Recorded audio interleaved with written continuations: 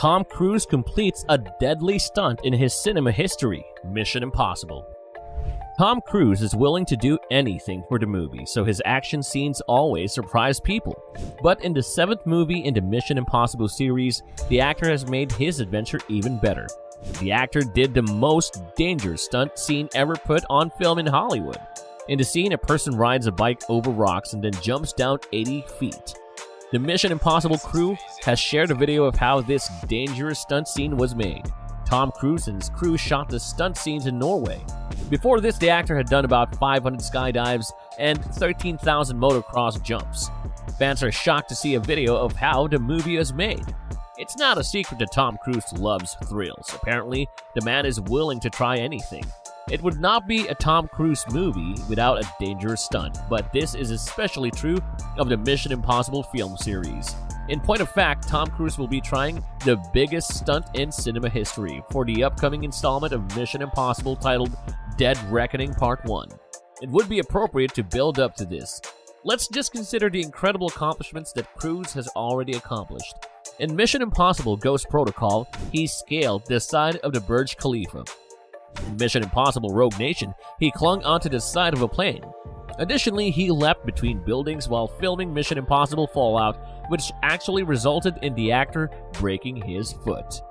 Long-running action spy franchise Mission Impossible follows the exploits of Impossible Mission Force agent Ethan Hunt as he faces numerous dangers and overcomes seemingly insurmountable obstacles throughout the course of the series. According to Screen Rant, the film franchise was launched in 1996 and has already given birth to 6 films, with 2 more on the way. The TV series of the same name, which was created by Bruce Geller, served as the inspiration for the film franchise. Although the Mission Impossible film series is famous for its ensemble cast, Tom Cruise's portrayal of Ethan Hunt is the only character who has appeared in each and every one of the movies in the series. The fact that Tom Cruise insists on performing many of his own stunts is a significant contributor to the phenomenal quality of the Mission Impossible films. In films ranging from Mission Impossible to Top Gun, in which he starred as a lead character, Tom Cruise was known for his ability to pull off a variety of dangerous stunts, some of which other actors would never attempt. Although Tom Cruise has appeared in a number of action films in which he has performed stunts of varying degrees of difficulty, the stunts that he has performed in the Mission Impossible franchise are among his most dangerous. The following is a ranking of the best Mission Impossible stunts that Tom Cruise has performed in the series.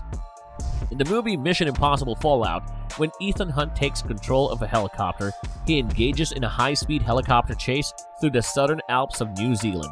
It is possible that this was one of the riskiest stunts that Tom Cruise has ever performed, despite the fact that he has a great deal of experience in the field. This is because he had to maintain a high level of focus in order to fly with precision and speed, while still staying in a character and for the movie. Even though this is not Tom Cruise's first stunt in the air, it is without a doubt the most daring one he has ever performed in the sky. According to Variety, the shots of the chase were long takes, and in true Mission Impossible fashion, the scene was filmed without any special effects being visible at any point. The knife to the eye scene from Mission Impossible 2 is widely considered to be the most memorable and recognizable stunt from the entire Mission Impossible film series. Although this stunt could have been easily faked with computer-generated imagery, CGI, the decision to perform it in real life was a brave one that undoubtedly paid off in the end. During the knife fight scene between Tom Cruise and his co-star Doug Ray Scott, the sharp point of the knife was brought closer and closer to Cruise's naked eye with the help of a measuring cable. Finally, it was only a quarter of an inch away from Cruise's eye. Even though the scope of this stunt was relatively modest in comparison to many others, the fact that even the slightest hesitation of error on Cruise's part while performing the stunt could have resulted in the loss of his eye is a significant part of what makes this stunt so incredible. Tom Cruise's performance in Rogue Nation included an action sequence set underwater. During this time, Cruise did not breathe for a cumulative total of 6 minutes and 50 seconds. In order for Cruise to consume less oxygen, specialists were brought in to assist him in developing the ability to slow down his heart rate through training. Cruise acknowledged that despite the epic nature of this stunt, it was not without its discomforts because the training had conditioned him to breathe significantly less than before. When he was at rest and not engaged in any kind of physical activity, Cruise had to consciously prompt himself to breathe. This stunt comes in at number 3 on the list because despite how easy it might look on the big screen, it takes a lot of dedication and practice to be able to hold your breath for more than 6 minutes. What better addition could there be to this action-packed franchise than the Burj Khalifa, which is known as the tallest building in the world? The decision to carry out this extremely risky stunt in real life was undoubtedly a gamble, despite the fact that it was possible to fake the results of this stunt using computer graphics.